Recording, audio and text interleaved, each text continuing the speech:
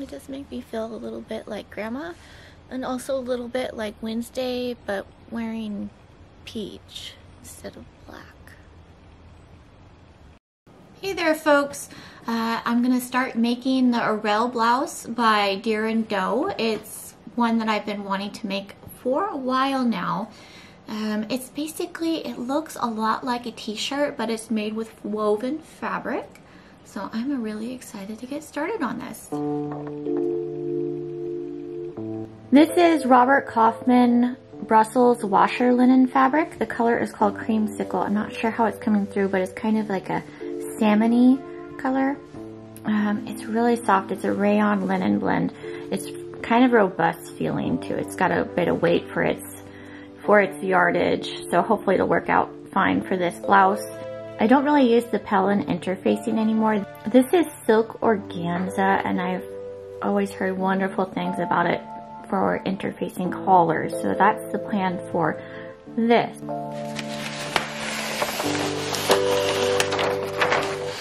The pattern pieces are fairly simple, however I usually need to widen out for the hips. I usually grade out from the waist out to a larger size, so I'm going to have to trace out these shapes onto my Swedish tracing paper. This is the front bodice, and these notches are basically where the waist is. It's narrowing in here. I have very wide hips, so we are going to grade out from my size one size up, and to do that we are going to find our size, which is down below where the camera can see, and follow it up to the waist. I'm right basically in the middle, and we are just going to ease it out using our French curve to match it up to the next line.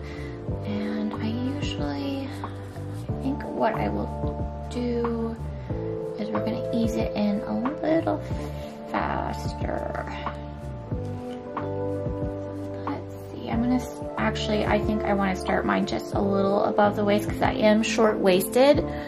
So if we can start it above the waist, we'll have more room for my hips, which start like literally right after my waist.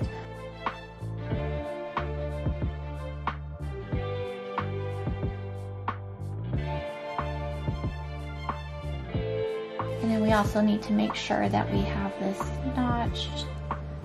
And then the whole rest of the front bodice, exactly the same on the lines. We're going to follow this line down on this side and this line up on this side.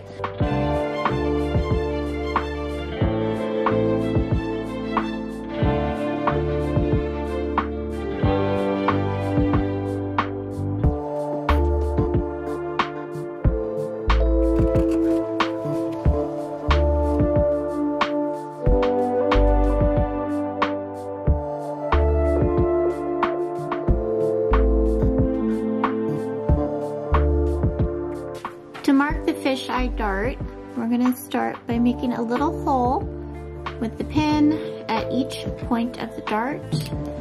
And then since this is just a mock-up, I'm going to use my fine tip black pin. But for the actual project, we need to use a water-soluble marker or chalk. After the dart points have been marked, you're going to connect them together using the straight edge of a ruler. And again, just using my black pin since this is only a mock-up. So once you've done the legs on one point, we're going to do it for the other point to make a diamond.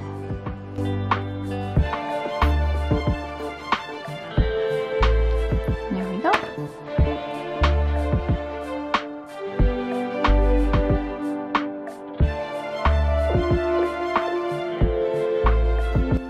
Okay, the lighting in here is terrible.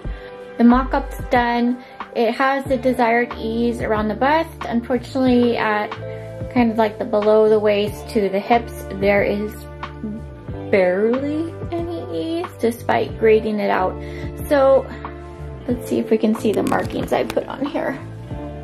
So I put a marking on here below the bust line, And then here at kind of like the high hip as where I need to grade out. Also, being a pear shape, my shoulders are pretty narrow. So this line here is where it'll get turned under for the standard pattern. This point here is where my shoulder point actually is. So when it's turned under the 5/8 inch seam allowance, you can see it's still going to hang off my shoulder. What I'm gonna want to do is to take in the width of the shoulders a bit to compensate for my narrow shoulders and make sure I keep that 5/8 inch seam allowance on there as well. So I'm gonna go make some modifications to my mock-up and we'll see how those fit. Okay, this is the second mock-up. The fit is much better. So what I've done is from the bust to waist, went out, blended out one size, and then from the waist to the hip, blended out another size. So I've gone from the bust to the hip 2 different sizes. And then for the shoulders, which were too wide, I have blended the size down on the top of the front piece and on the back yoke to narrow this on the outer side, and it seems to have done the trick. I think overall the fit is about where I want it now, so I'm gonna go cut out my main fabric.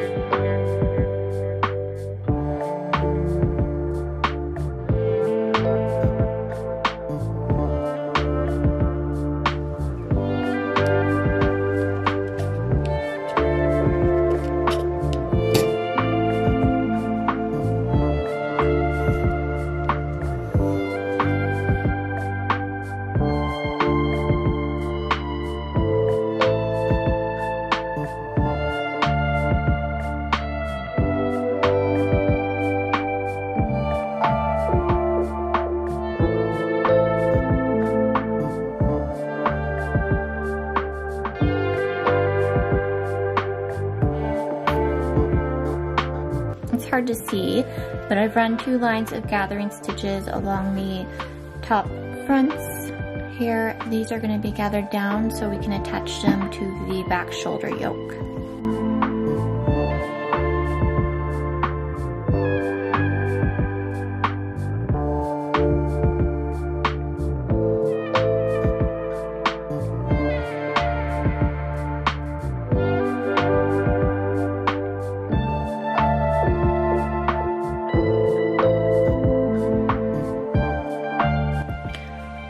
The main shell is done. The seams, I just did my faux overlock stitch, so those are finished. I now need to start working on the collar. Where is that? I've got all my collar pieces here, my silk organza, which I still need to iron out. I need to get my collar done, and then it will be the sleeves. And I shall be done.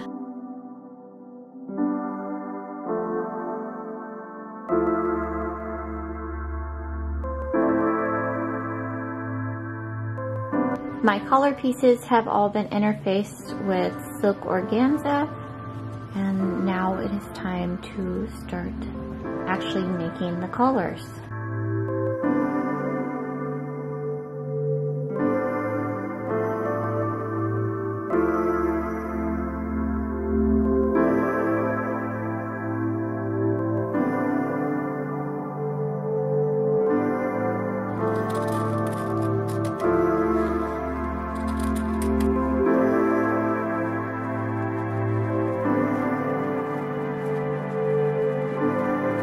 Alright, the collar's been turned right side out and pressed.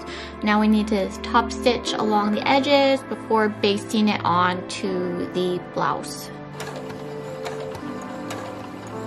We broke a needle. Not to worry, I was just about done. I just had a couple of stitches left here to do, so I'm just gonna put on a thicker hand sewing needle and stitch those down by hand, and then the collar top stitching will be done.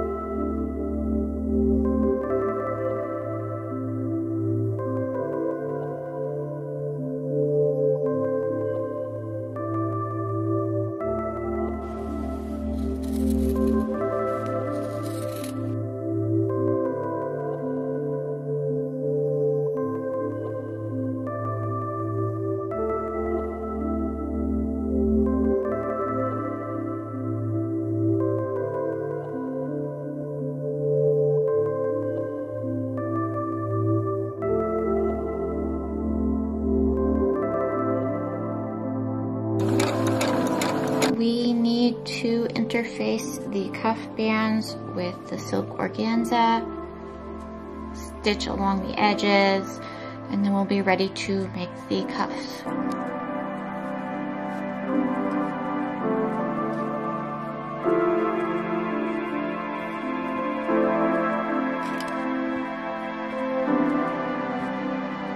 Okay, the cuffs are interfaced with the silk organza, and we need to fold them into quarters. So that will be one center fold, and then folding that in half. I am actually gonna go do this with the iron so it stays in its folds. Okay, they have been pressed into quarters, and now that the creases are all in there, we are going to unfold. Unfold! Pin the ends together. These will get stitched, and everything, after pressing this open, everything will get folded back down and ready to sew onto the sleeves.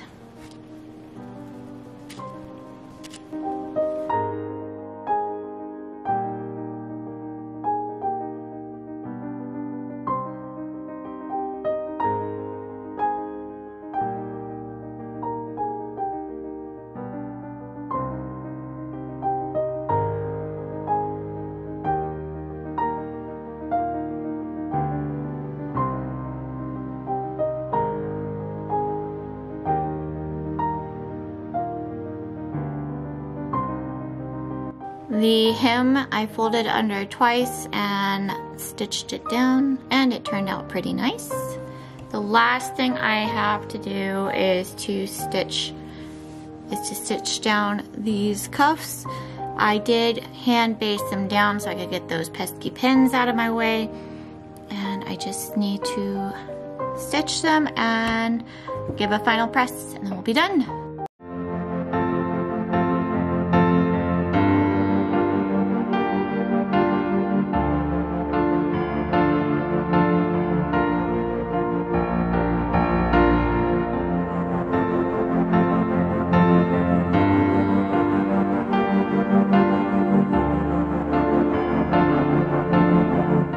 The Airelle blouse was a very easy and satisfying make. It's like, feels like a t-shirt except it's woven. The linen rayon blend is really soft and really cozy, honestly. I'm not entirely happy with the collar. It was my first time doing a collar, and it's got just a little bit of curve on these points, and it annoys me. It's not super noticeable though, it's just personal irritation. The only other issue was with the collar facing on the inside. Nothing really too bad. I just have like a couple of spots where it's a little bit wrinkly. All in all, perfectly functional. It's just some personal things that I need to work on, some skills that I need to build. Not a big deal. This shirt is very wearable, very comfortable. I'm very happy with it. I will definitely be making more in the future. So let's see, the main mods I did on it, I talked about already. I increased out for the waist and even more for the hips. Go hips. And decrease for my shoulders. A lot of pear-shaped people, their shoulders tend to be narrow or sloped, so they often find that, me included, find that the shoulders of a lot of shirts or dresses can be too big as they are drafted. I don't have many videos left to film for the year. I'm gonna be done with sewing garments for the rest of the year. Actually, I do have more sewing and other things to make.